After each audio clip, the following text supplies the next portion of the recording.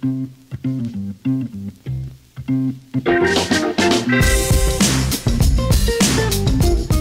to all, and off we go for the start of the year with a new episode in our Who's Who of Watchmaking series, and we'll do so with one of the biggest names in watchmaking history, Breguet.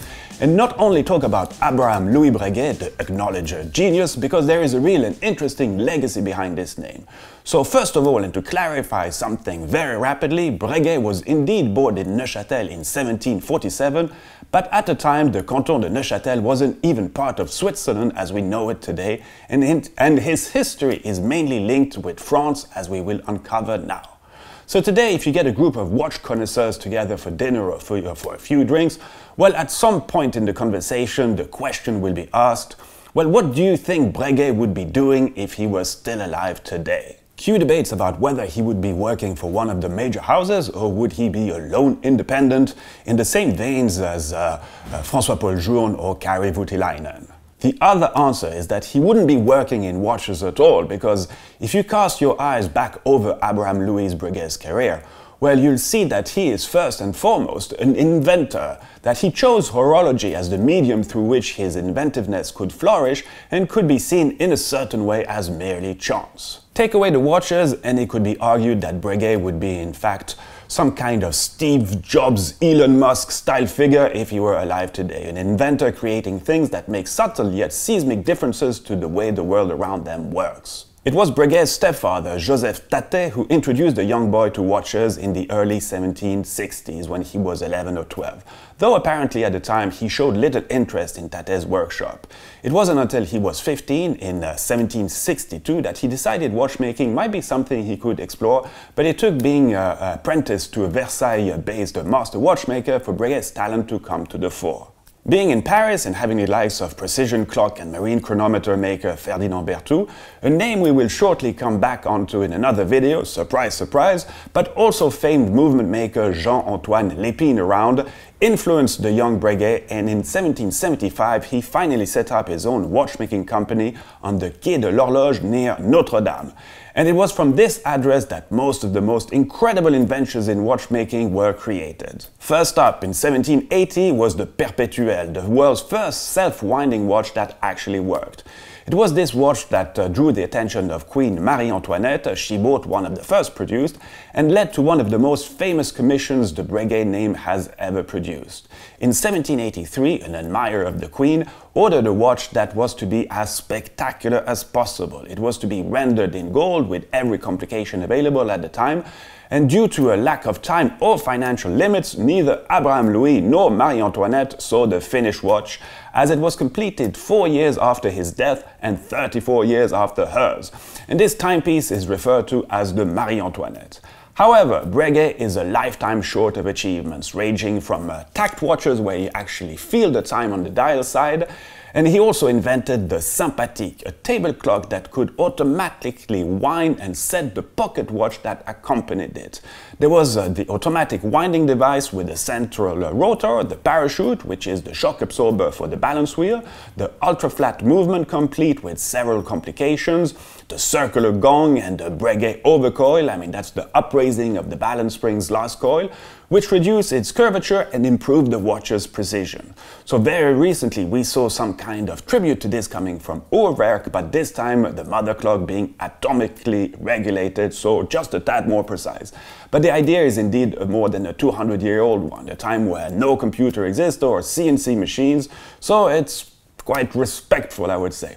Okay, let's go back to Breguet himself, and naturally what he is the most famous for, the tourbillon, meaning the rotating cage-mounted escapement and balance wheel that counteracts the effect of gravity when the wearer's pocket watch is kept in a single position for any period of time.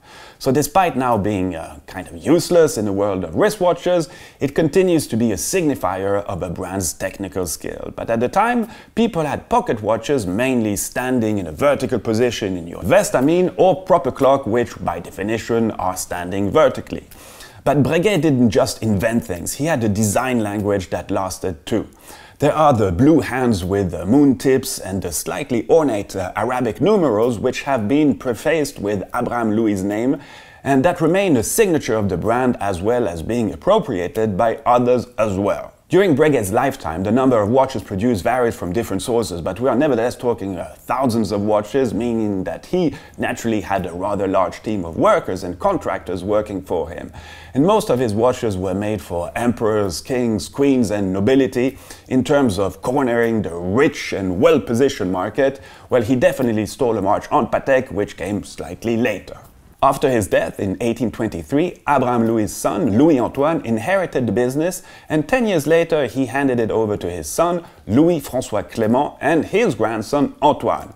Although they continued to make watches in the Breguet spirit of being at the forefront of advancements, Louis and Antoine were more interested in telephones. When engineer and scientist Alexander Graham Bell came to France, he became friends with both Antoine and Louis, a friendship which led to the Breguets obtaining 4 licenses from Bell to produce telephones in France. And as a pretty little funny story, the Quai de l'Horloge address in Paris became the first premises in France to have a telephone so employees could communicate between the workshop and the laboratory. And when the business was sold in 1870 to an English watchmaker called Edward Brown, who had been a watchmaker-in-chief at Breguet, the family moved into electronics, if one can refer this as electronics when we're talking late 19th century. But watches continue to be made under the Breguet name by the Brown family for the next 100 years, but this name that was once so linked with horology was now part of another brave new world, aviation. Louis-Charles Breguet, Abraham-Louis' great-great-grandson, brought his inherited spirit of innovation to developing aircraft. He worked on the forerunner of the helicopter, the gyroplane, and built and quickly crashed a fixed-wing aircraft in 1909. But he is most well known for the development of reconnaissance aircraft used by the French military in World War I and throughout the 1920s. Named the Breguet 14, le Breguet 14, it was a single-engine bomber and one of the most widely used French warplanes of its time, with aviation instruments made by the Brown-owned Breguet Watch Company, who also supplied then military watches such as the Type 20 to the French Air Force. It wasn't until the 1970s that the seeds of the modern-day incarnation of Breguet can be seen, when the brand was acquired by the Chaumet brothers. Relatively unknown Daniel Roth was brought on board to design the watches, and he made the decision to return the focus to aesthetics, palm hands and guilloche dials, and naturally complication. So despite a successful first Baselworld in 1983, by 1987 things weren't looking good for the brand due to the Chaumet brothers' arrest for defrauding their customers and bankers. Yes, another nice little story. So with $300 million in liabilities, they filed for bankruptcy, and desperate not to see the entire French jewelry and watch industry tarred by the Chaumet's indiscretions, well, then Prime Minister Jacques Chirac also got involved in the hunt for another buyer. So now enter Investcorp and the start of a kind of a 12 less than vintage years for Breguet. So Roth left, and despite Investcorp also buying Nouvelle Lemania and micromechanics supplier Valdar in 1991, everything that made Breguet great disappeared. The first problem was that Investcorp tried to position Breguet as a sports brand, which had nothing to do with its heritage. But there were other problems. Nouvelle Lemania supplied Breguet with its haute horlogerie movement, but it was also allowed to continue working with other brands such as Omega. That meant that these supposedly high complication movements could be bought by the customer in cheaper guises, immediately lowering any prestige Breguet had. And in an even more confused strategy, Breguet was also taking in complications from Jaeger-LeCoultre and Frédéric Piguet.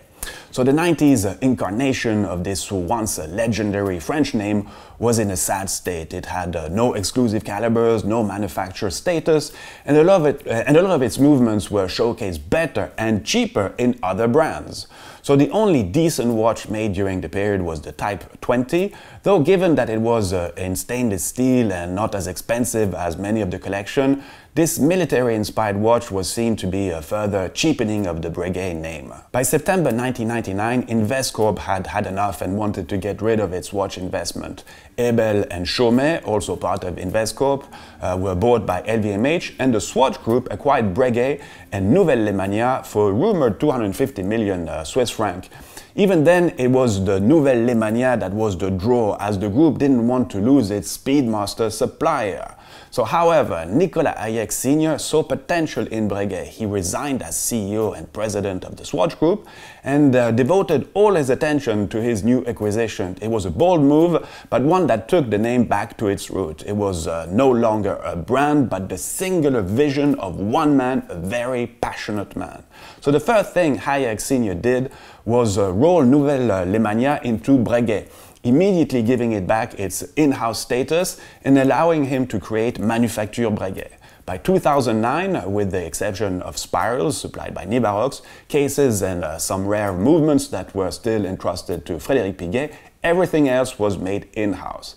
Hayek Snr also stopped the sale of all Lemania movements to anyone outside the Swatch Group and went about removing all Abraham-Louis Breguet and Breguet & Fils watches from the second-hand market to make them the exclusive property of the new Montre Breguet Museum. The watches themselves were also given a serious overhaul, with the Tradition collection being instated as the pinnacle of the brand's output. They were inspired by Abraham-Louis' subscription watches, timepieces customers could reserve with a down payment, which originally contained Breguet's original parachute balance system shock protecting device. Women's watches also became a focus, drawing on the original Breguet's popularity with the female royalty. The Reine de Naples pieces were exquisite jewelry watches that took their design cues from a timepiece Breguet created for Napoleon Bonaparte's sister, the Queen of Naples. With its unusual elliptic case and combination of horological clout with the haute joaillerie technique, it was a brave launch for the brand, but one that really paid off. By 2017, this collection accounted for 35% of Breguet's sales. In another move to leverage Breguet's extraordinary history of innovation, in 2008 it recreated the famous Marie-Antoinette pocket watch, complete with jumping hour, perpetual calendar, minute repeater, thermometer and equation of time. It was an incredible feat of watchmaking, something that was compounded when in November of that same year the original timepiece was recovered after it was stolen in the priceless clock collection heist from the LA Mayer Museum for Islamic Art in Jerusalem in 1983. Although history has provided a guide for this iteration of Breguet, it does continue to innovate. It has spearheaded the use of silicon, becoming, back in 2005, with its Calibre 591A, the first brand to have a movement featuring the escape wheel, lever and balance spring in this material. Or the Breguet Classique Chronométrie 77227 and its very original balance wheel, where its pivot is standing mechanically on one side but held by magnetism on the other, while in 2017 its Marine Equation Marchande reference 5887 featured a peanut-shaped equation of time cam, which was grown onto a sapphire disc using electroplating to improve accuracy. So the near brilliance of Breguet's original innovation may never be truly matched by the modern incarnation of the brand, but then, as I think we can all agree, the original Abraham-Louis Breguet wouldn't be making groundbreaking horological invention in the 21st century either. He would be in the Silicon Valley instead. Okay, so this is it for this Who's Who of Watchmaking episode. Can't wait to continue with this series. I hope you enjoyed it, and viva watchmaking!